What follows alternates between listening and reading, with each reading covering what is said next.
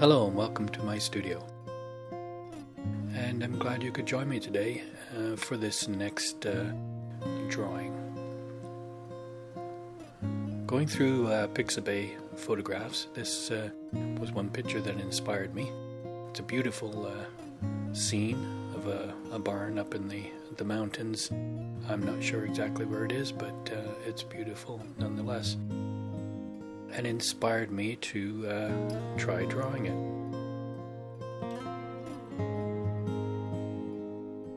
I'm starting off here with not the shell of the building, but one of the doors. I thought I would start with the door and go across, matching the size and the placement of the various parts of the building. Comparing one to another as I went along, just to get the relative sizes of the different parts.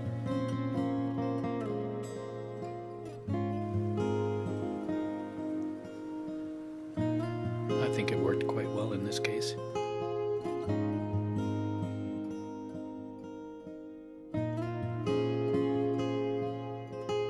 It's an interesting building, part stone, part wood.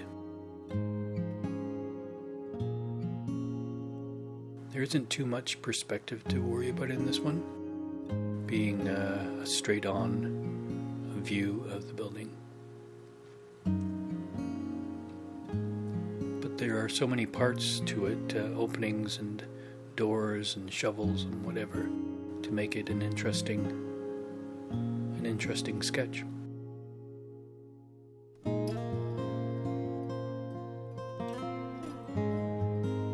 Put a few shapes of stones in there to show that it's a stone wall. Nothing too detailed, just a couple, just to make you know what's there.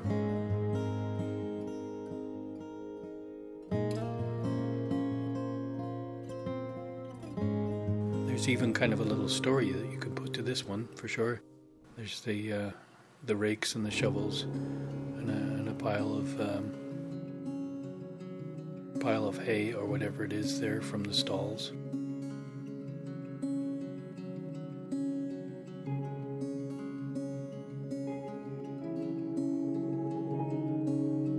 I used to work at a horse stables in near Victoria, BC, so I kind of know what it could be mixed with the hay, but we won't talk about that.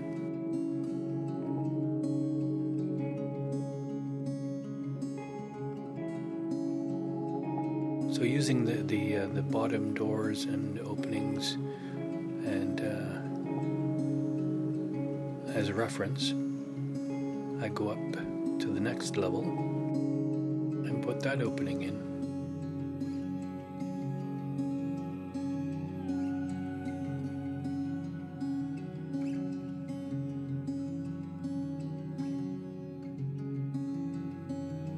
Get some nice dark lines in for the dark openings.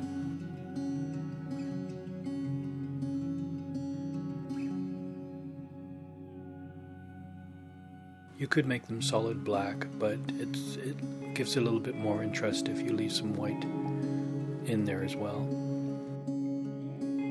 Gives you the impression that there's something back inside as well, not just one big dark void.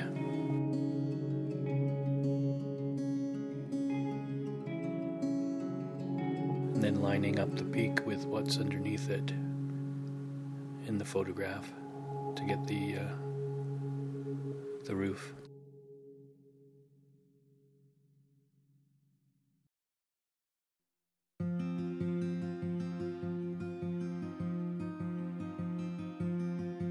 And you might notice I'm always keeping my hand on the paper when I'm doing these long lines as well, which helps one to keep your hand steady, and it does help in getting a straight line.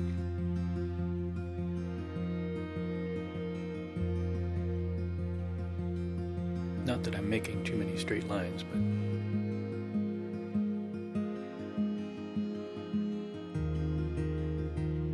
helps it go in the right direction anyway.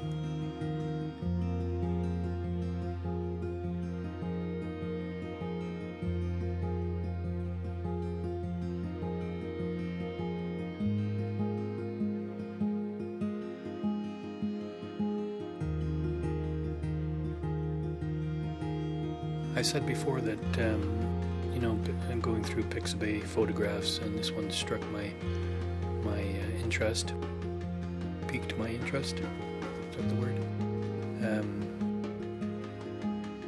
It's hard to say what catches your eye and what you think would make a good sketch.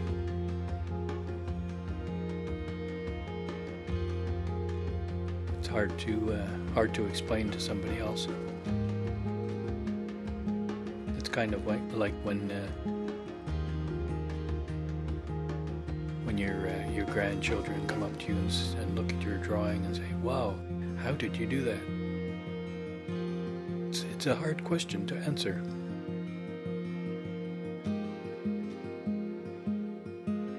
A lot of it is practice. A lot of it is just instinct.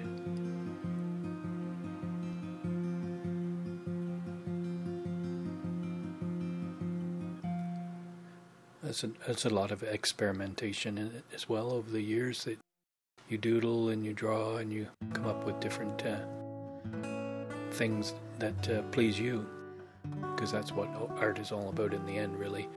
It's something that gives you pleasure, no matter what style and what it looks like, what medium it is. If it gives you and others pleasure when you look at it, then it's achieved what you set out to do.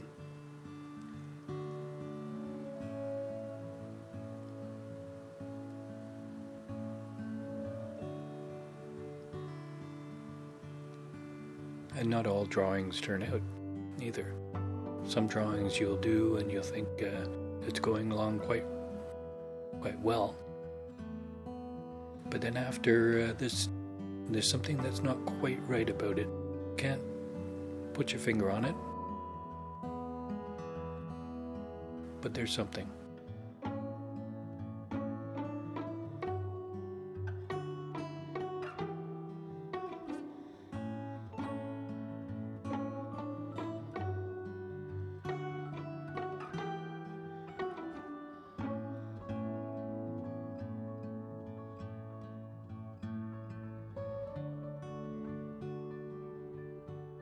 There are a lot of trees on the hills behind the barn, but I decided to just give it a very sparing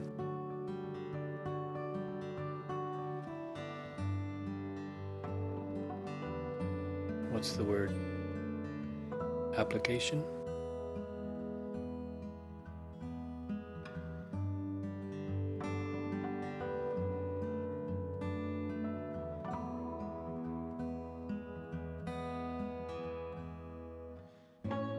Kind of give a very vague idea that there is something back up on the hills, and you hope that the viewer, without having seen the photograph, will kind of understand that those are trees.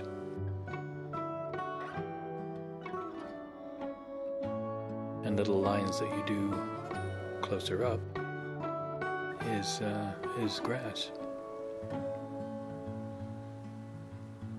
A lot in these drawings relies on symbolism, really, and people's knowledge and memory of the world.